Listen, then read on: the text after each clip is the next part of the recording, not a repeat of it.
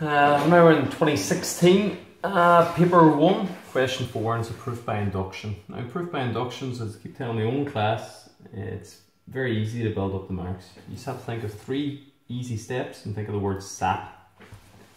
So SAP, verse 1, step 1, you've got to show that n is equal to 1.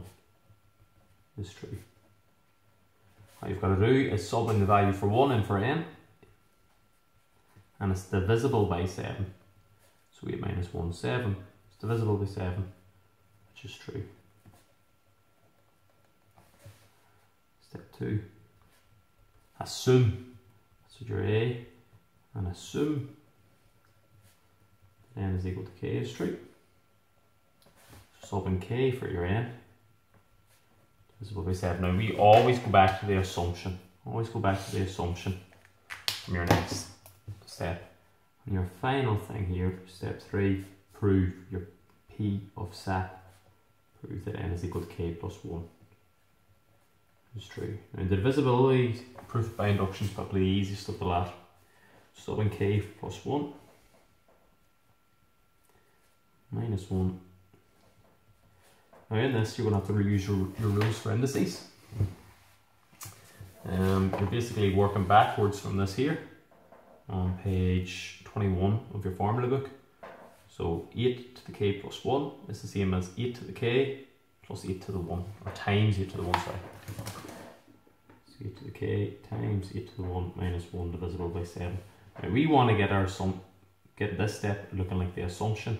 Another wee thing to just keep in mind, if it's going to be divisible by 7, you're going to split up this 8 into 7 and 1.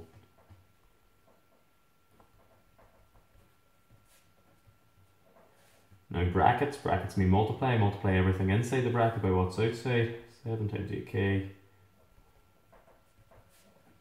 And now we have our assumption here, look.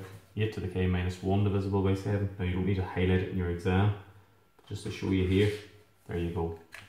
Now from this, we can see that 7 times 8 to the k is divisible by 7.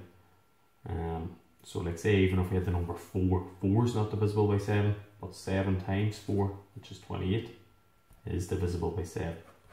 You know, so any number multiplied by 7 will be divisible by 7. And that's it proven. So maybe fire in a wee conclusion, just going through each of these steps. We see that n is equal to 1 is true. We assume that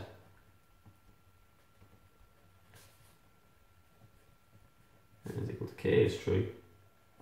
And we prove that n is equal to k plus 1 is true. Therefore, true for all values of n is an element of n. Just taken from the question up there at the top.